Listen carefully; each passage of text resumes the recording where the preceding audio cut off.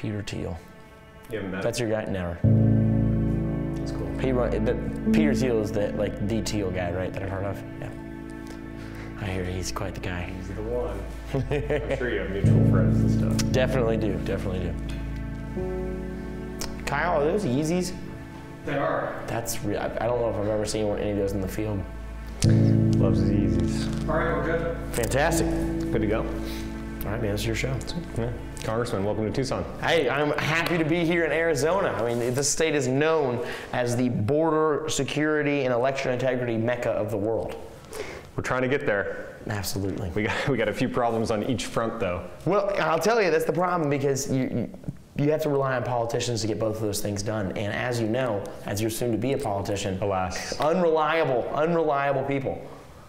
To say the least. Yes. I'm curious, so I see we're like 100 miles north of the border right now. If you drive just a few miles away, you will see tent encampments, you will see hotels full of illegal aliens, right? So we actually see and feel the effects here. Curious if people in North Carolina, is the border an abstraction? Do you actually see the consequences of the open border? How are people feeling about it there? So I'll tell you, if you poll North Carolina as a whole, border security ranks number 2. Really? Yeah, right behind the economy right now. And it's because of the dereliction of duty that's happened from, whether it's Secretary Mayorkas at DHS with the border security fiasco, or if it's Biden himself. When you look at what's happened in the country, every state has become a border state by proxy. The reason being, I was down in the southern tip in McAllen, Texas, really with a bunch of the Border Patrol agents. I went down with our former president. He was showing us everything that was going on down there, really getting some firsthand knowledge, and then needed to get back to Washington, D.C. for votes. But my team was having a hard time getting me on a plane, and finally they get me one late afternoon. I get on that plane, and we're looking around. I literally call my guy, Steven. I'm like, Steven, why did it take you so long to get me on this plane? There's like 25 open seats. This is insane. Uh-oh. And then, he's like, I have no idea. I promise you, they said they were sold out. I was like, okay, that doesn't make any sense. So then the boarding door closes on the left of the airplane, and then, interestingly enough, the right side door opens where they normally bring in the little trolleys with the food on them. And then in walk a significant amount of Hispanic refugees walking onto our plane. And now the reason why I know that they were illegal immigrants, I'm not racially profiling them, is because a really young, cute little girl sat beside me, and her young mom sat beside me. They spoke a good amount of English. And so I started talking to them, and they were telling me that, yes, they had just come across the border. They had been at what, basically had these encampments, these holding facilities, are basically just welcoming parties now. And then they were all given a manila envelope. Every single one of these people had a manila envelope. On the front with a Sharpie is written a big name of a city, and then it is taxpayer-funded airline tickets into those cities. And so they were literally transporting these illegal immigrants into the heartland of America. So yes, we feel the effects heavily in North Carolina. Yep. And I guess that's the strategy, right? Because there's so many people coming in. If they all just stayed here in Tucson, right, in Arizona, we'd notice. Exactly. We'd really notice, right? Because it's $225,000 a month. Run rate of 2.4 million a year. So over 4 years, quick math, that's like 8 or 9 million people over a Biden-Harris administration. But we only have that many people in Arizona. And remember, so they have to distribute them to the interior just to make them blend in. Just to mask it. But remember, over the last 6 decades, because of weak Republican leadership, the radical left has been able to turn our country into what is about to become what we would call a welfare state. Everything, so many social programs, so many taxpayer-funded things and you and I'm sure we agree, we don't have a problem helping the needy. Sure. We don't want to fund Got to have a safety net. Exactly. We don't want to hit the net, bounce up, get back into the working class. Exactly. We're here just to give you a quick hand up. I mean, it's a masculine American thing to do, to help your neighbor.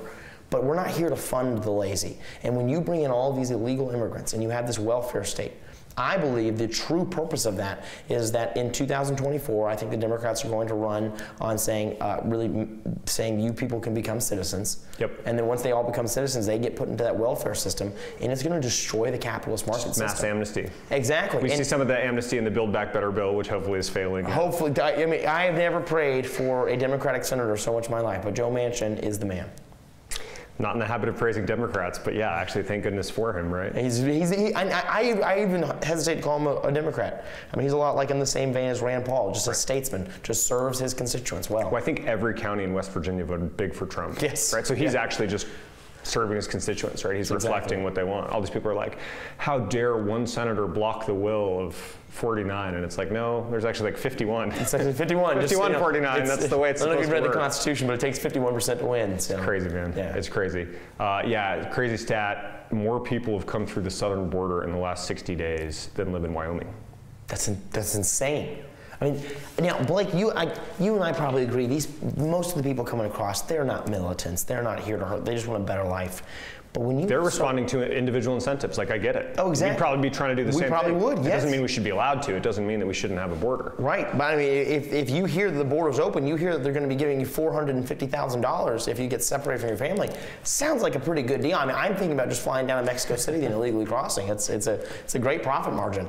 But when you start thinking about it, I mean, in a way, this is really an invasion. It's an invasion of our culture. It's an invasion of our heritage.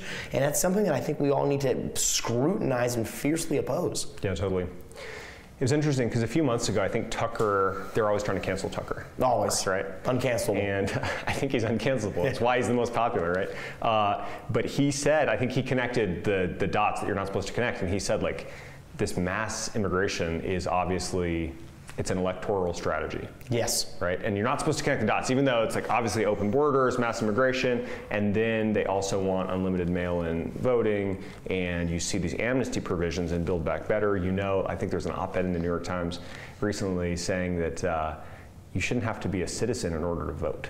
Right, because a community has many political stakeholders and non-citizens and visitors. How about, it's just like, what are they doing? But if you connect these things and say the mass immigration is obviously about creating more voters someday, people who the left thinks will vote Democrat. I'm not even sure that's true, by the way, but you're called a racist.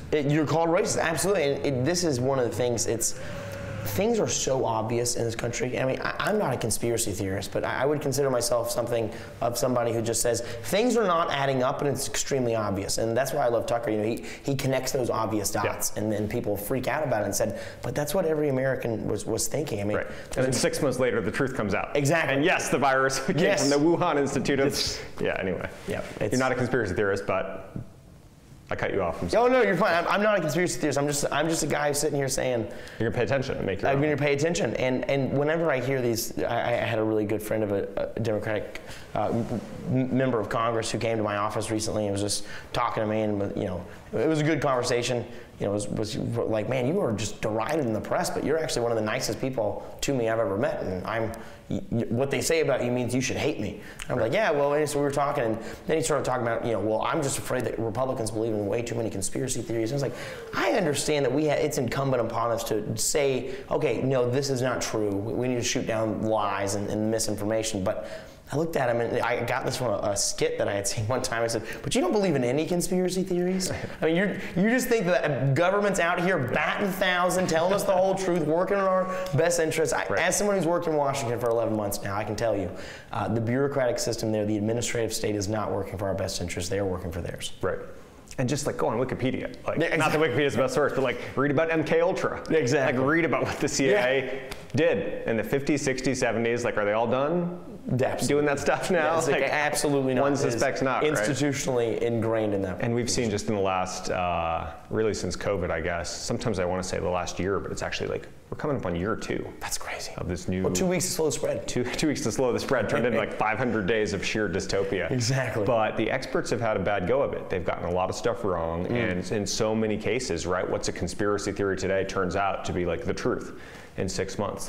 It was this really interesting moment for me just to realize, because I thought it was from the Wuhan Institute of Virology, right? I thought it was made in a lab, probably released accidentally, but who knows? But you weren't allowed to say that. And all of our friends, they were getting kicked off Twitter for saying that. And it's so that it was made in a lab. And then one day, I think the evidence started to mount up, and there was just that shelling point where one day, who was it? Jon Stewart. Yes. He was just, he did it in his, funny style, and he's just it was made in a lab, people, and then he broke that window, and then everybody had to concede it was made in a lab, even though. But guess what? Those people that were kicked off Twitter, they're not brought back. And Trump said that a year before. Trump's exactly. I've seen some intelligence that suggests it was made in a lab, and everybody made fun of him for it. Yep. So it's just, you look at the manipulated spike proteins and all of these things. You look at, it's clearly was created by gain of function research. And the thing that disgusts me the most is that we were funding it. The American taxpayers. Which Fauci lied about. It's one of my favorite things is just to watch Senator Paul. Gosh, Rand Paul is one of my biggest mentors in Washington. And I will tell you, the way he's been going after Fauci, I think he's doing the American people a service, because it's showing that there is now going to be this new wave, this new generation of Republicans and conservatives that are going to hold the other side accountable. I mean, you lie to Congress, you go to jail for 5 years. That's what happens. Which is interesting, because Congress is allowed to lie to the American people every day, but we won't get into that. So I'm interested, like, you talked about having friends on the other side of the aisle. Not many. Not many. Yes. But like, how does that work? How do people actually get along? My impression is that people fly in, vote, fly out, and it's just no relation. And maybe that's fine. Maybe things are so polarized. Maybe it's like naive to think everybody should get along. Or if you actually just go and you get along with these people, like, don't you just become part of the swamp? So I'm not crying crocodile tears. Yeah, you don't want to go along to get along. Right. But you do want like good relationship. How do you know? Like, which Democrats can you actually work with, and which, God bless them, are just. There are some people which, I actually will refuse to hang out with, even though they'll say, hey, work's work, but I can leave that to the side, I can leave work at work and we can just go get a drink and all these things. But then I look at them and I'm just thinking, you are literally deceiving my personal generation into believing that the most lethal ideology that's ever existed, that was accountable for killing 100 million people in the 20th century, you were trying to convince my generation that that is a good thing. And so it's just, I can't be associated with you, because I really believe what you're doing is wrong and evil, and I think you even know it.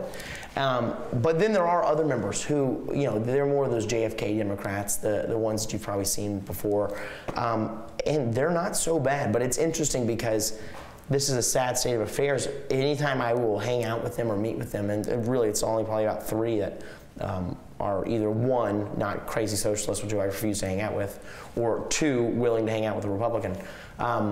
But we have to meet in secret. We'll figure out reasons to be kind of in the same area, and then I remember there have been times where I'll sit at a table and they'll get a table right beside me so we can just sit there and talk. But my sense is, correct me if I'm wrong, that's to manage optics on their side. Yes. Like, you're willing to be seen with them. Yes. They're not willing to be seen with you. Oh, absolutely not, because their side has to be a monolith. Yep. And they have to believe that you are either a Nazi or a racist or a white supremacist or a nationalist or whatever they want to call you. And then if they are seen hanging out with somebody who they are saying is evil, so that you should punch in the face and you should attack, then that's wrong. And Blake, I'll tell you the reason why. It is because once you sit down and have a real conversation with somebody, like the length of time we've been speaking now, you get past all your pre-recorded responses, all the things that you've been indoctrinated and brainwashed to believe. Right. And it takes you to a point where you then have to have a real conversation and have original thoughts. And I think that's a critical thing we're missing in American culture today, is so few people have to actually offer original thoughts that they don't have to rely on common sense. But once Americans start sitting down and having a real conversation and using their common sense, which is, they spend billions of dollars to say is wrong, but in your heart you know it's true. Yeah. I think the American people will realize that almost 80% of all the issues we actually do agree. Right. And maybe we disagree on how much help you should offer someone when they're down and out. But aside from that, we all pretty much the principle of offering help we can agree on. Exactly. The principle that it should be a safety net. You bounce out. Right. It's not a perpetual underclass that you're keeping on the dole. It's a safety trampoline. We should be able to agree on that. Right. People don't want to defund the police. No, they want more police. Not. People know it's not racist to have to show voter ID. Yep. People know you should have like a border. As between having like no border and maybe a real country has borders, people know. But so I feel that too, and I see that on the campaign trail. It's like 70 or 80% of people, because I talk to obviously like right-wing Republicans and the activist, wing of the base, but also just like moderates and centrists. And it seems like everybody's looking at what's happening, and 60 or 70, 80% of people are like, this is not good. Right. Like, I'm a Democrat and I don't like the Biden administration because it doesn't seem competent. But then when you tune into the media, it seems like it's just 50-50 and everybody's at each other's throats. Exactly. That's so like, how do we mobilize this biggest thing? Majority. It is actually, I talk on a lot of different talking points than most Republicans do. Most kind of right-wing activists, which I fall in the line of, I believe that class of people is actually changing a lot. And these people who used to be what you would call moderate or centrist, I think they were just apolitical. They just really were. They would show up and vote. They believed in their civic duty. But aside from that, they're just focused on raising their families and having a good job and worried about their own lives. And I think that the thing that the Republican Party has been missing for 6 decades is when they just want to talk about corporate tax policy or GDP increases at the end of the year. They believe that we're an economy. and that just happens to reside in a country. Whereas I believe we're a country that has an economy that resides inside of us. Right. And a good economy is a symptom of a good society. And I believe if we start changing and tooling our message to talk about dining room politics, the stuff that affects the young family who's got 4 kids under the age of 10, if we start talking to those people, to those moms who have been labeled radical domestic terrorists by the FBI, then at that point, I think that's when all these people who used to be like, oh yeah, I'm a centrist, now they're a right-wing activist. But being a right-wing activist, they say, is extreme, but we just believe buy land, get married, have kids, be a Christian, it's okay.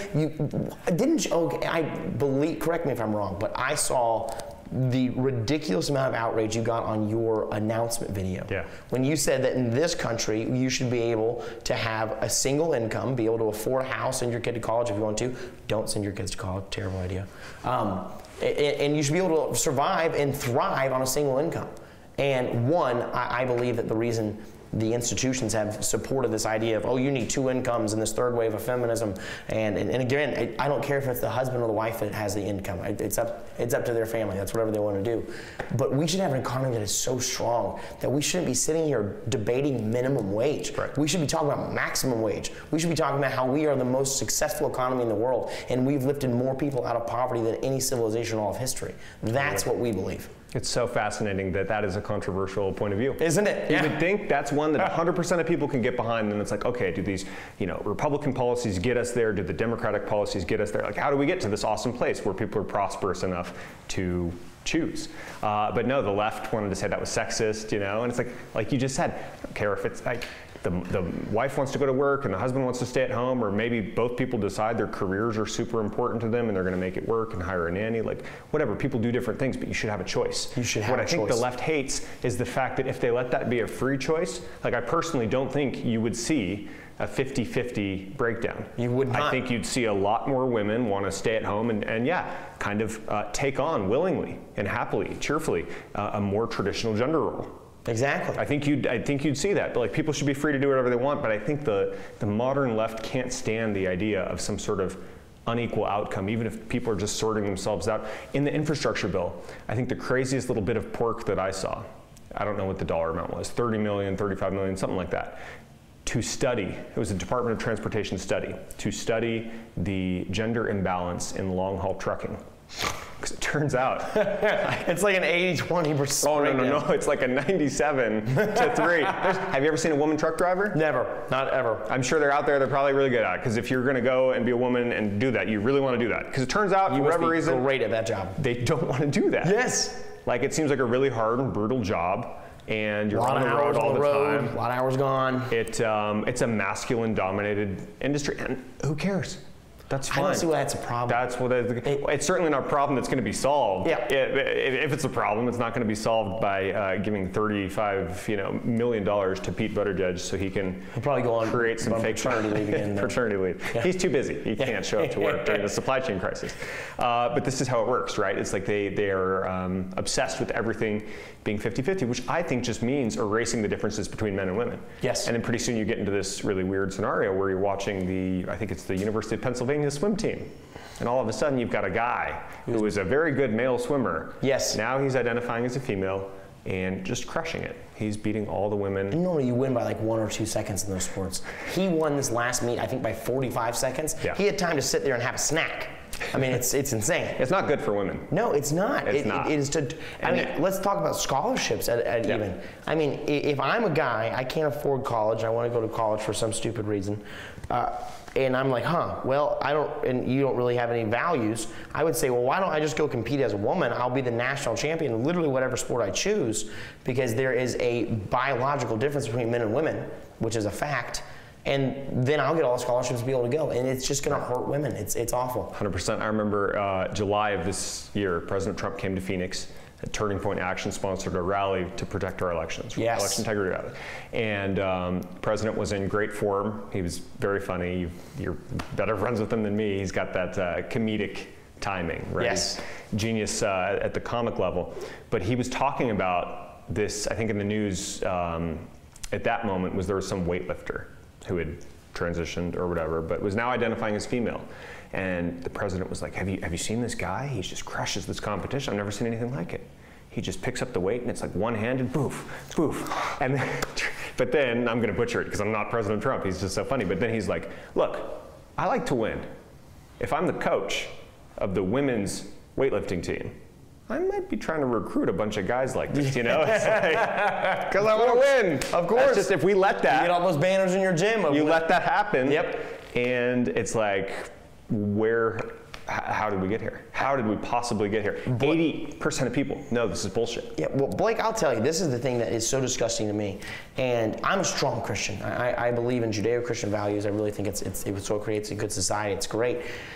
But very seriously, I'm an anti-atheist. And that sounds strange to say, but I believe that the radical left is trying to create a culture where we are all godless and we are all genderless. And there is just confusion and rage and anxiety waging inside our soul. I think that we all have a God-shaped hole inside of our heart and we all try to fill it with something. And, you know, I just would really hate for them to say, oh, well, being religious is awful. I think it gives you a true moral standard by which you can say, oh, this is what's right and this is what's wrong. And this predates any form of government. Mm-hmm. And that way, whenever somebody wants to get up and let's say they radically take over all our states because of some election rigging and then they try to change our Constitution, I can say, wait a minute, I understand you're trying to change our Constitution and do all these things, but let's remember, and thank God for the Bill of Rights, let's remember that there are rights that are inalienable, that predate the form of government and come from a higher power. Mm-hmm. And I genuinely believe that if they start turning this into a genderless society where all, you know, it's 50-50 male truck drivers and female truck drivers, you know, the only way they're going to do that is by destroying probably, what is it, 93% of all male truck drivers by having Elon Musk create autonomous driving trucks. Right. And it's not 50-50 because then, even if they get to 50-50, the liberal project doesn't stop there because they don't even like the distinction between men and women, right? There's 300 genders or however many your 8-year-old is learning about in school today, right? And so I mean, I think you're so right. You said God-shaped hole in the size, or, you know, in the human heart. And I think there is a religious impulse. Yes. Right? And I think I happen to believe, I'm a Christian too. I think that's God, you know, trying to pull us back to him in some sense. But for the militant atheists, for the secular liberals, progressivism, right? That's become the new atheist church. Yes. And it's doing all the same work, and you have the you know, sacrificial liturgies, and I think this is why the left is so obsessed with abortion, right? It's the sacrificial ritual, and it's ghastly, right? The problem is there's no redemption. There's no forgiveness. You know, this secular or progressive religion doesn't have any of the benefits of actual religion, which is truth and beauty, and you know, and so it's a dead end. But people believe in it. They do. People believe in it, and I mean, I think this is just, it's the communist impulse, right? Blake, I'll tell you, communism is so arrogant to me. It is so arrogant to believe that as humans, we are so incredible enough, we can fix every single societal ill in the entire world. When I genuinely believe that we are fallen, we are not perfect. We have a duty to try and be as perfect as we possibly can, but at the end of the day, we will all fall short, and we have to rely on God to be able to fix that. But you know, Blake, everything that we're talking about, this is why I'm here in Tucson, Arizona. You know this is a long ways away from the mountains of North Carolina, my beautiful home, which I will say, this is a pretty area, but I think it's pretty nice. I think mine wins just a little bit. North Carolina's cool too. Yeah, my mountains are pretty great. But the reason I wanted to come here is because, Blake, I have sensed, and we all joke, you know, because the Capitol's split into two sides, you got the Senate side and the House side. We all joke whenever we go over to the Senate side, it's like, oh, we're at the country club. You know, you almost feel like there should be elevator music playing. Everybody's kind of lackadaisically moving around. It's an old body. It is. It really is. And the reason why I think there's a problem in the Senate is because the Senate has a lot of these career politicians. You know, they started out as a state legislator, then they became a state senator, then they became a congressman, then they became a senator. And at this point, you know, they've kind of forgotten what it's like to be a normal American. And so they are now to a point where they're legislating as someone who's been behind, you know, red velvet ropes, bulletproof glass, and bodyguards for the last 30 years, instead of someone who's raising a young family just like you. Yeah. And I think that a lot of these career politicians, you know, they always caution me, oh, this is just another election, Madison, don't worry about what's in the news. It's you know, there's always a crisis. Don't get too worked up about it. And I agree, you need to be able to not get too worked up about things, but this is not just another election. This is so critical. I think that we are at a point in this country where there are literal people on both sides of the aisle, the radical left and some other people who are saying that they want kinetic forces to meet. And I think that we have an opportunity in the next 4 to 6 years to really change the direction of this country. Get everyone sitting around those dining room politics, the core values of Americanism that unite every single one of us. And that's why I wanted to come here, because I want a senator, one who's young, so I can relate with you and hang out a lot, but two, someone who realizes exactly what's at stake. Because I think people who are raised in our generation, we have realized kind of what that indoctrination was starting to look at as we were coming up. Yeah. And now, I'm sure you're just like me, if you look back and you start imagining, man, that's how bad it was then. Imagine what the kids are going through now. Yep. And I will support everyone's constitutional rights. And I don't care if you're gay, I don't care if you're trans, I don't care if you're Muslim, black, white, poor, rich, I don't care. I will support your constitutional rights. That is my duty. I swore an oath to it, and I will fight on your behalf no matter what.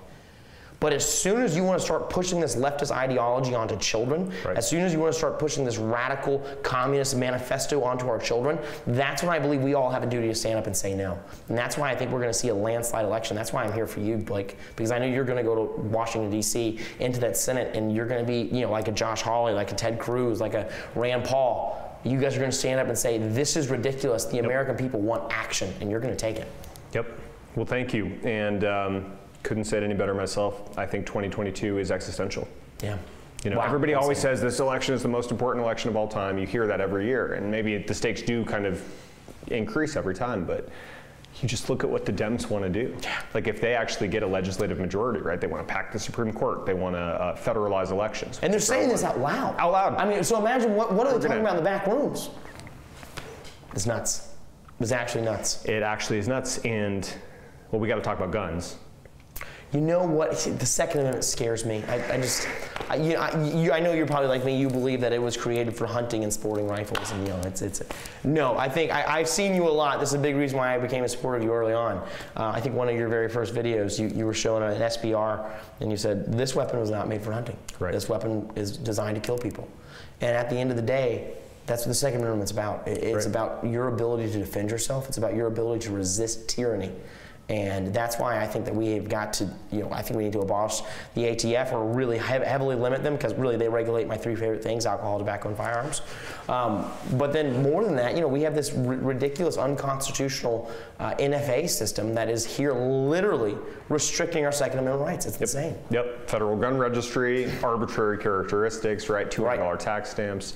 We have a lot of work to do. 9-month waiting times to dismantle that. I've got an M911 machine gun that's been in jail for 10 months now. Oh, that's insane. And something now that's a me, precious metal, in my opinion. It's going to be very cool. I'll bring it to North Carolina, or you can come back here once I get it. But who knows when that's going to be? Yep. It's arbitrary, and I have no rights to it. It's just whenever the ATF happens to, and I'm sure they look at what I'm doing right now, and they probably don't like it so much, and so maybe this thing will never actually get in my possession. But I think liberals always make fun of us when we say the Second Amendment is about fighting tyranny. And Joe Biden earlier this year said, we got F-16s and tanks, man. What's your AR-15 gonna do? And I don't think he realizes the twisted logic of that. It's basically an implicit threat. He's saying, threaten the American people with the U.S. military. What are you going to do? Blow up the neighborhood? You're not going to do that. And we've seen in Afghanistan, we've seen in Iraq, we've seen in all sorts of instances how small arm guerrilla resistance actually does prevent tyranny. I mean, we saw it in America with our founding. We played a war of attrition. We knew that we weren't going to beat them outright in a battle. And I think, if you've ever watched the play Hamilton, I haven't. I'm glad. I'm proud to say that I have not. I've resisted the siren. No, it's amazing. I know the guy's a radical liberal, but he does a great job of portraying what happened in that war. And it was where George Washington was like, well, we're not going to beat these guys in open combat. So we're going to play a war of attrition. We are going to fight against them in guerrilla-style tactics, and that's what we did. And then actually that is what the generals of the Viet Cong studied to then fight against America in Vietnam. Interesting. And so, it's very interesting that these small armed guerrilla tactics, they do work. And then you see places that don't have that luxury, like Australia. And you see stormtroopers beating people in the streets.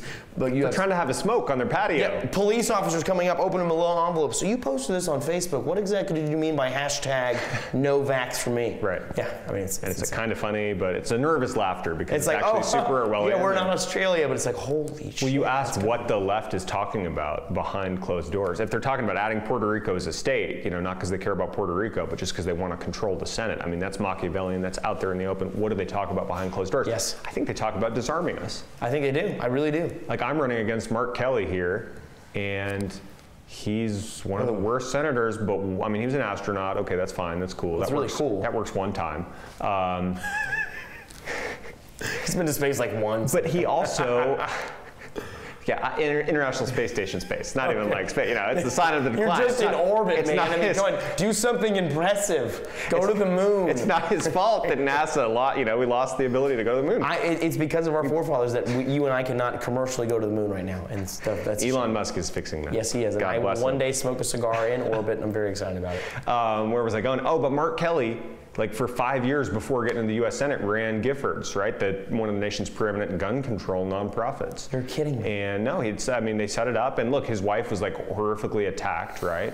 Like a real victim of gun violence. Many people were murdered that day. This happened like a quarter mile from my parents' house in Tucson, right up the road. And she was shot in the head and almost lost her life. And like that's bad. Obviously, like murder's bad. It was political assassination. Maybe I think the guy who did it, he had a Glock, and he was like a crazy person. Initially adjudicated as unfit to stand trial, but like none of what they want to do at Giffords, regulating SBRs, taking away people's normal semi-auto AR-15s, none of that would have prevented that tragedy. Not at all. Not at all. That's what's so asinine of their ideology. It's about taking away people's rights. Meanwhile, the left is soft on actual crime. Yes. If you want to talk about gun violence, fine.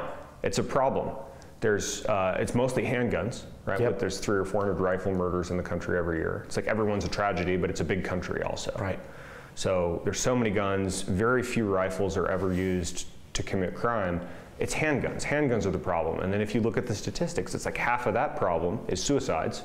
Yep. And it's like a genuine mental health crisis. And a lot of it also is gang violence. And then the other half is gang violence. Which, does the left want to do anything about gang violence? Oh, absolutely not. No. Oh, wait, black on black crime? No, that does not They exist. just want to take away your AR-15. They want to take away my Glock. But guess what? Who's still going to have it? The gangs. Absolutely. And then everything's going to be a soft target. This is the reason why I hate the fact that we have all these, these school shootings are awful. They're tragedies.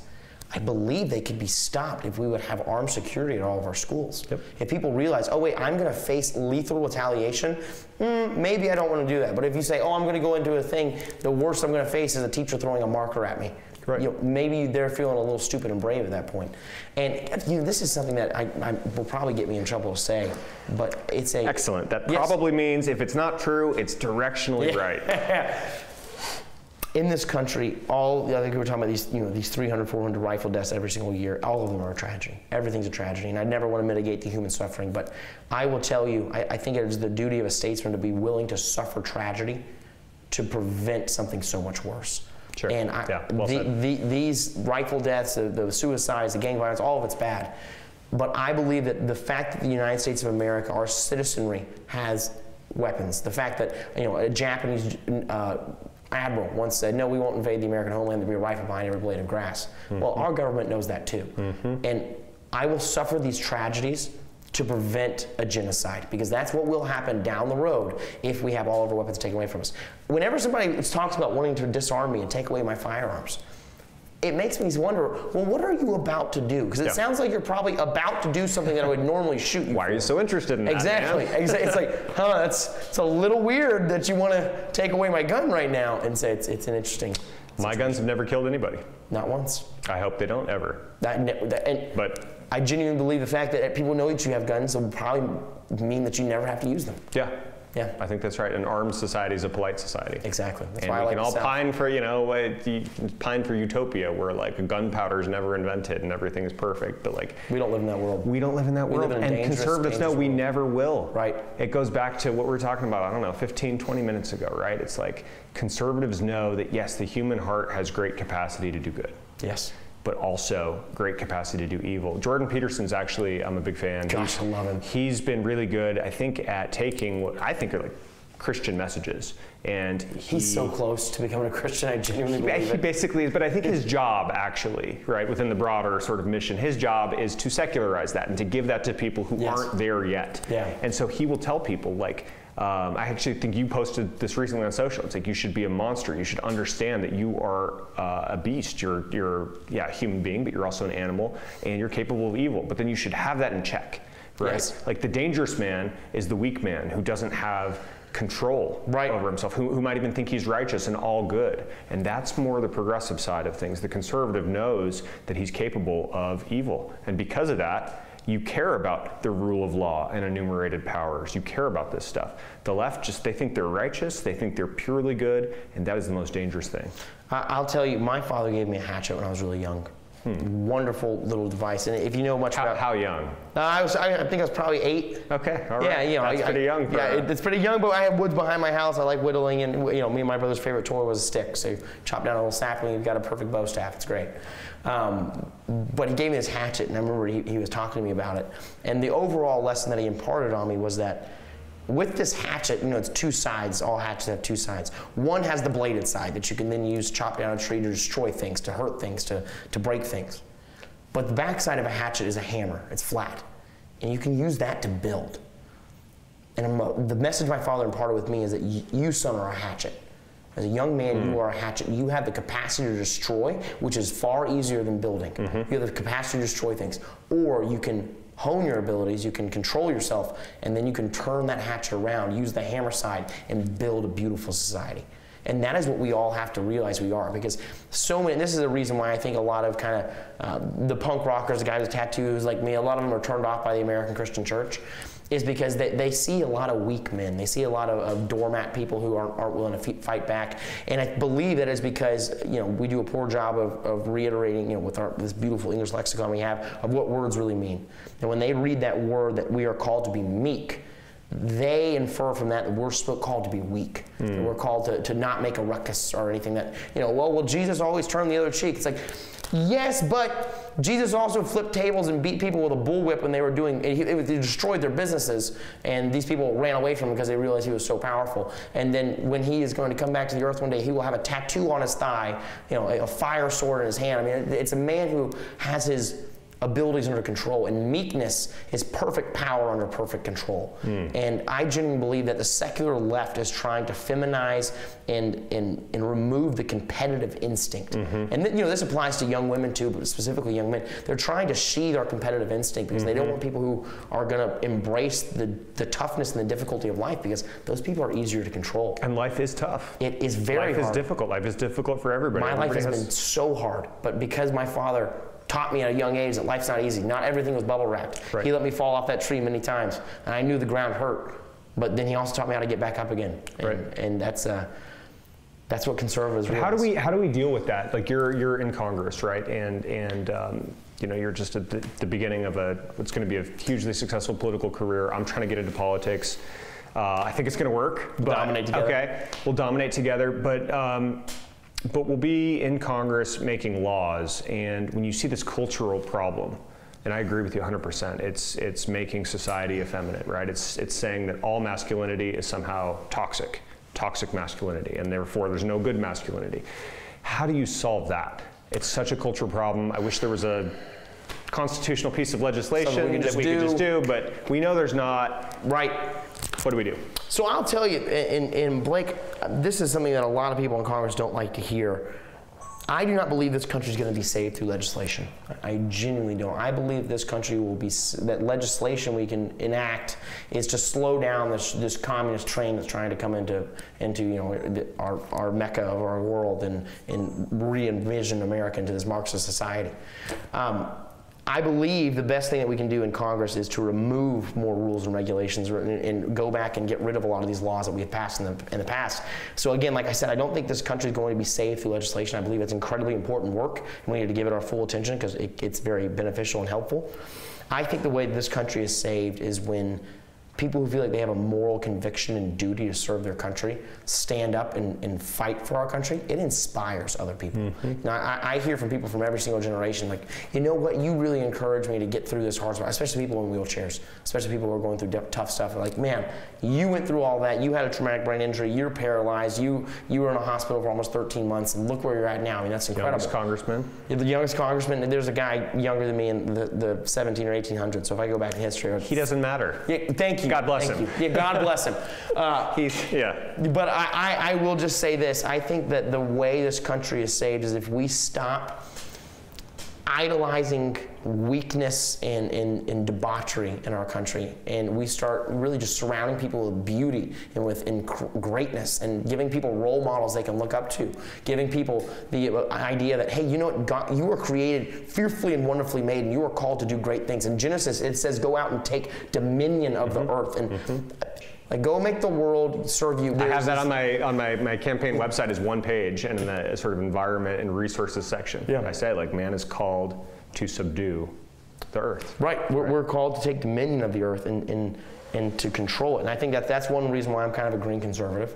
You know, I believe in making our country a better place. I think the best way to be green is to create all of our energy here, to tap into the great, wonderful abilities that fossil fuels have given us. I think that we need to create many more nuclear power plants all around our country. Absolutely. Harden our grid. It's right there in the name. Conservative. Exactly. We should conserve, right? Exactly. Teddy Roosevelt conservatives. Right. I love taking my boys to national parks. It's amazing. Like, we want love Teddy Roosevelt, one of my favorites. healthy air, clean water. Yes. But what we don't want to do is just speak only in the abstraction of climate change, right? Which I think that's just emotionally manipulative. That's just AOC, you know, trying to play on people's fears to say, give me the keys to the global economy. It's coming. 12 years is coming up where the world's going to end. 12 years, and then it comes, and then it's like, in the 70s they were worried about global cooling. Right? Exactly. It's like, I know that we shouldn't just be polluting, but like you said, it's like using our fossil fuels well.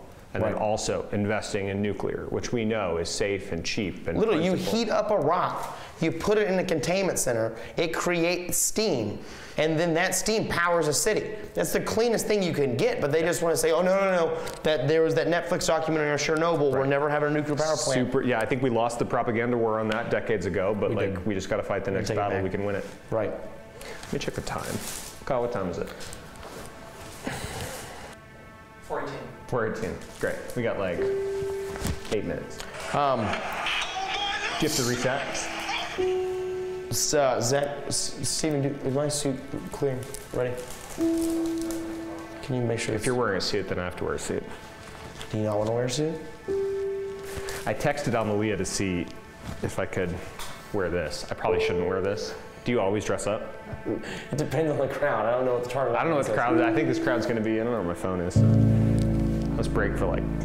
The great thing about once you have honorable in front of your name, you dress however you want. Yeah, because like everyone, anywhere you go, everyone's like, wow, oh man, I'm overdressed. Yeah. Or like, oh gosh, I'm underdressed. They never say you're overdressed. No, you're the standard. Yep, it's great. I love it. Dude, that was fun. That was great.